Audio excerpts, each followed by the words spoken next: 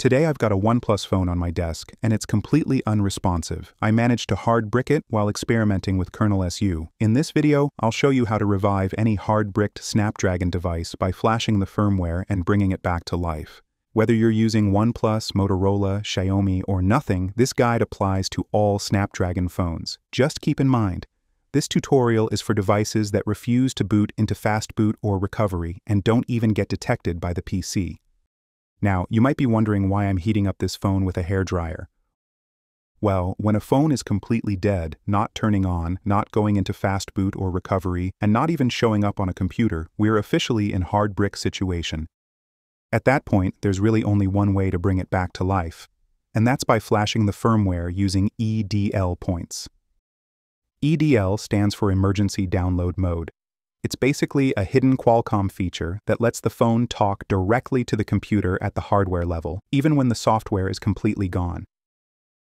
It's like the phone's emergency recovery buttons at the hardware level. To access those points, we'll have to open up the phone. Now, I'm not a technician or repair expert, just someone trying to fix my device at home. And honestly, it's not as scary as it sounds. The back glass is held together by adhesive, so the goal is to soften that glue. A little bit of heat from a hairdryer goes a long way.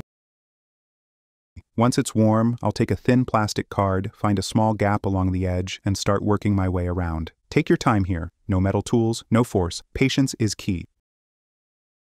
If you've never opened your phone before, watching a teardown or disassembly video for your exact model will help a lot. Every phone's a little different inside. Now, about those EDL points, every Snapdragon phone has them, but manufacturers never label or publish their exact locations. So you'll probably have to Google your model along with EDL points. If it's a newer device, it might take some digging.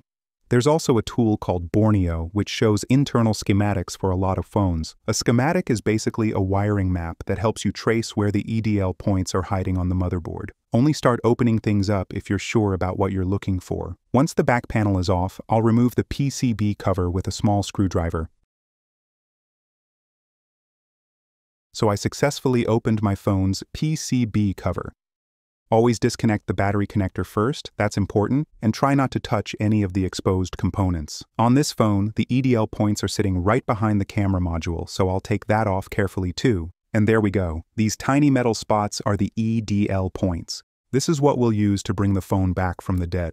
Now, let's switch over to the computer, and I'll show you how to flash a Snapdragon phone using these points. Start by searching for Qualcomm USB drivers on your computer and download them from a trusted website. Just make sure you're getting the latest version that's compatible with your PC. After you've got the drivers, you'll also need to download the firmware for your specific phone model. In my case, I'm working with a OnePlus 9R, so I'll be downloading the official firmware package for this exact model. This is important. Always make sure the firmware matches your exact model number and region. If you download the wrong one, you could end up with a soft brick or boot loop, and we definitely do not want that after all this effort. Now here's the thing. Depending on which Snapdragon phone you're using, the download source and flashing tool might be a bit different. The basic process is pretty much the same for almost every Qualcomm-powered device. Let me break it down by brand. For OnePlus phones, I'll drop a server directory link in the description where you can find all the firmware files you need.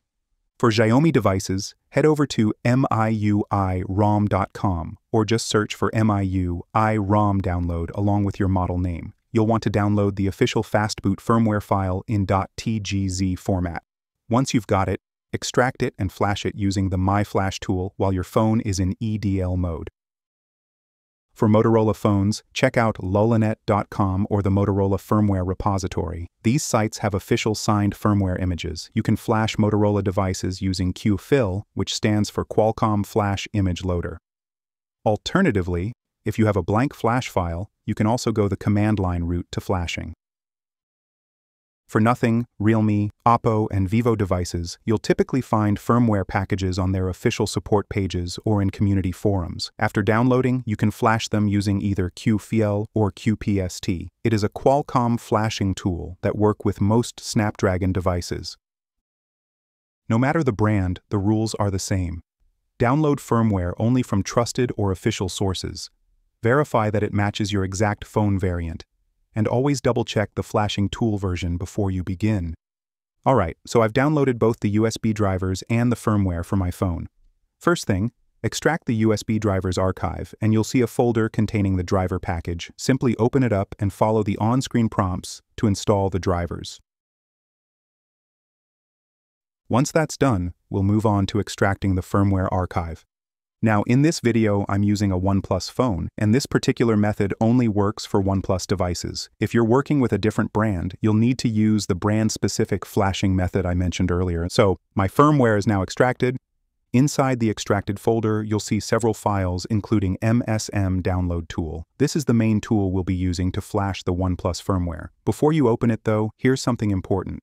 Temporarily disable all antivirus software and Windows Defender. These security programs can sometimes interfere with the flashing process or even delete critical files from the tool's directory. Alright, the MSM Download Tool is now open and it's time to connect our phone to the PC. To keep track of the connection, open up Device Manager in Windows and leave it visible on your screen. This way, we can see exactly when the phone gets properly detected in EDL mode. Now, grab any sharp object with two tips or metal tweezer and use them to short the EDL points, just like I'm showing you here. While you're keeping those points shorted, plug the USB cable into your phone. Make sure the other end is already connected to your PC.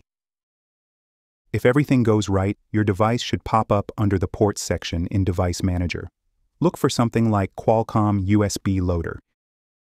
If your device isn't showing up, no need to panic. Just disconnect the battery connector, wait a couple of seconds, then reconnect it. After that, try the whole process again. Short the EDL points and plug in the USB cable. Sometimes the phone just needs a quick reset to properly enter EDL mode. Once your phone shows up in both Device Manager and the MSM Tool, we're good to go. Just hit the Start button in the MSM Tool, and there we go. The flashing process has begun. This is going to take several minutes, so here's the most important part. Don't touch the phone or the cable while this is happening. Even a slightly loose connection could interrupt the entire flash, and we really don't want to deal with that. After roughly 10 minutes, the flashing will finish and the MSM Tool will display either a download complete or passed message. Right about now, the phone will automatically reboot itself, and yes, it's finally coming back to life. Once your phone successfully boots up, you can start putting it back together. But before you seal the back panel with glue, take a moment to double-check that everything's properly connected. Test out the camera, check the network connection, and make sure the speakers are working. You want to be certain all the components are functioning correctly. And that's a wrap for this video.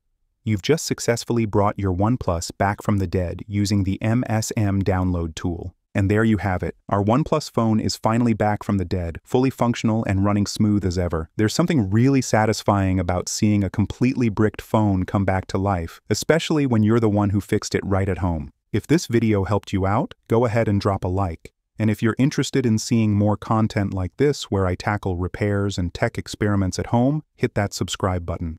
Thanks for watching, and I'll catch you in the next one.